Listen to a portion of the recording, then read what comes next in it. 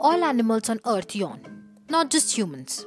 It's an involuntary reflex that we do before or after sleep. It is usually associated with fatigue and boredom.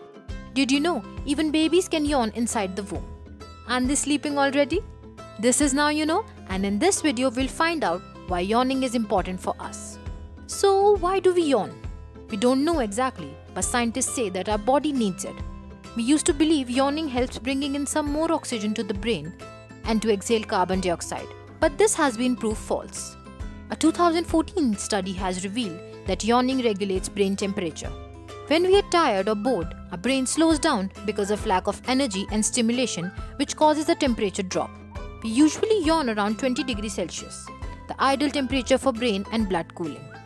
We feel discomfort and face hearing issues during sudden altitude changes like in elevators and aeroplanes. Yawning relieves that by stabilizing the air pressure inside our ears with the outside air pressure.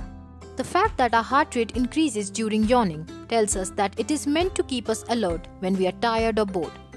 We know that it's true.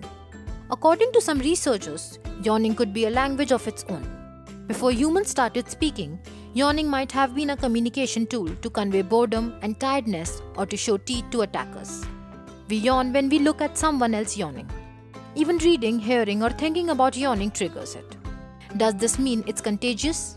Yes, it is, and we don't know why. Some say it's an evolutionary response of social empathy and bonding, like when we cry watching someone moan. So how many times did you yawn while watching this video? Let us know in the comments.